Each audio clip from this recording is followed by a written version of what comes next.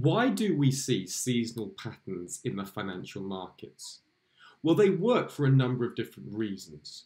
Just as we get weather patterns that impact harvest periods that would impact commodity prices, we also have timing of interest payments that take place at the same time each month.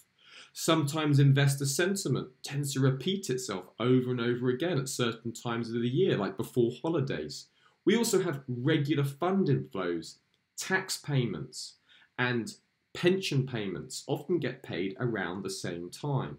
So seasonal patterns work because many financial activities take place at the same time or a similar time each year.